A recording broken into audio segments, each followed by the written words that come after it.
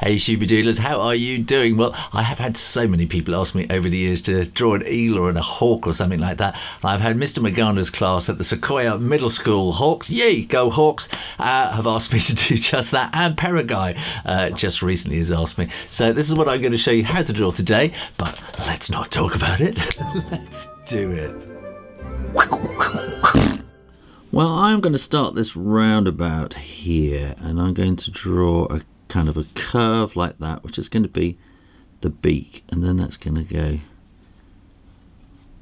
into this kind of attacking, screeching hawk kind of mouth looking kind of thing. And then from here I'm going to go up and around, and then the eye will do something similar here, and I'm going to do the eyeball like that with a little cutaway in it there, and then I'm going to kind of draw the kind of neck part like that,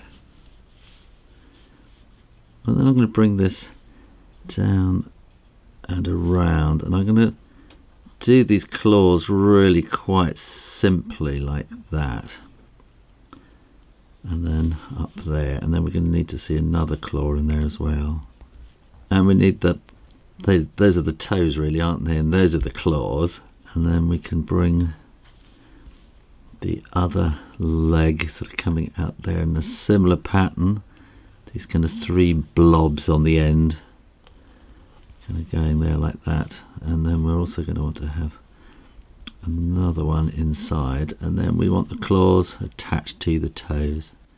We could maybe add a little bit of kind of shading to the toes because they're kind of rough, aren't they? That will give a bit of texture to them as well. And then we're going to want the tail sort of coming off like that,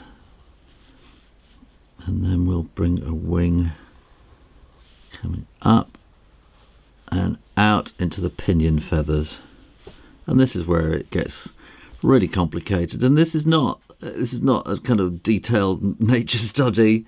A lot of this I'm making up as I go along, and it's what I think it is, and I know I think these are called the coverts or the coverts, these feathers, which means covering, I suppose, does it? I don't know. And then these are the pinions, so they're sort of coming in like that, so these are kind of like the little fingery ones right at the end.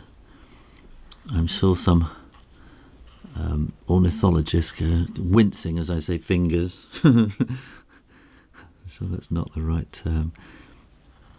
And then we need to kind of bring these ones in now, and these are kind of overlapping underneath. And we're going to want the quill bits down the middle, and then we're going to want to see the next one again with the primary fingers right at the end there, and we're going to see this sort of coming in like that, and again we're going to have these coverts, I think they're probably called, because I think it must come from the word cover. And again we want these primaries, and again we want to put in all these sort of central quill lines as well. And then the tail, I'm going to do like that,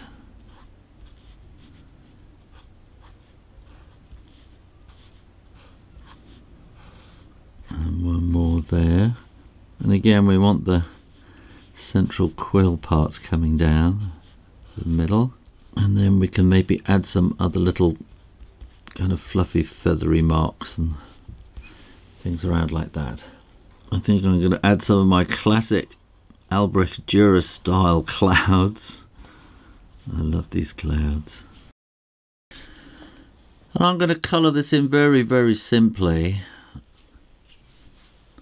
It's just a kind of a generic hawk kind of thing. It's not meant to be any particular breed. So if you're an ornithologist, I really do apologise. And I'm sure there's all sorts of little details that are wrong if you're if you are a serious ornithologist. This is really for if you're doing a school project or something like that and you want to draw a hawk and you were wondering how to do it. Or maybe your class is called the Hawks or something like that and you want to do your kind of school logo kind of thing. And then I'm going to do a kind of darker shade in under there. A bit of a darkening up in there as well.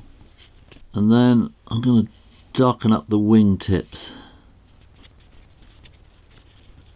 And I'm going to put some little bands across the tail as well in a darker kind of, it's called neutral tint in fact, but it's not black. I'm just going to put those little marks in. And then maybe do little bits on the ends. And then maybe some little dib-dab-dibs of kind of stripes that they sometimes get on feathers like that. I'm going to put a little bit of yellow into his eye and then a tiny little bit also just to put some kind of texture on the legs there. Well, I hope you enjoyed that, and if you want to draw something else, click here, go and see one of my most popular videos, how to draw a barn owl, and click here for the mystery drawing. Make sure you click up here and subscribe to the Shoo Rayner drawing channel on YouTube for lots more drawing videos every week. And in the meantime, keep drawing, drawing, drawing, practice, practice, practice, and I'll see you next time. You take care now. Bye-bye.